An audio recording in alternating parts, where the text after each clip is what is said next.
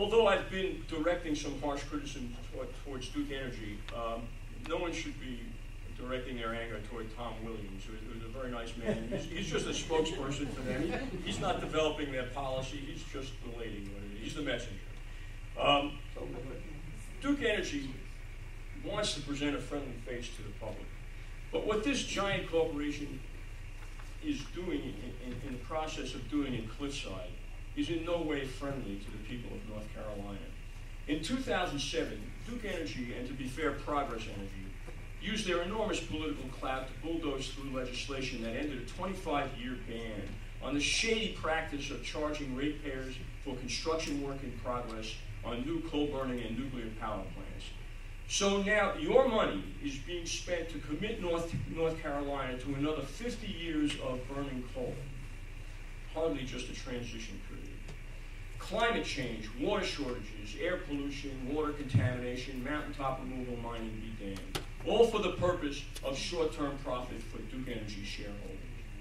Creating a resilient, distributed, multi-entity-owned renewable energy grid would greatly benefit our health and the environment.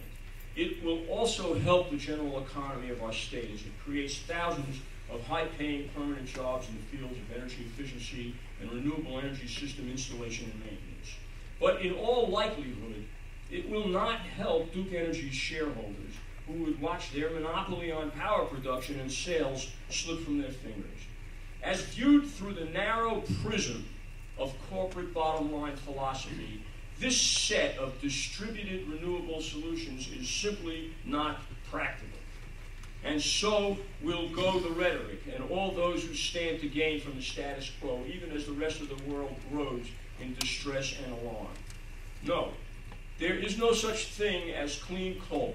And the only constructive role that existing coal plants can offer at this point in meeting future energy demand is their rapid phase-out as energy efficiency measures, conservation, and renewable technologies begin to take over on a grand scale during a national Apollo-like program to transform our energy system. But we have no illusions. We'll have to overcome the power and influence of Duke Energy and other monopolistic energy giants to implement this long-term survival plan. They will not come along willingly. The good news is that a powerful nationwide grassroots movement is already underway, and the current political wind is at our backs.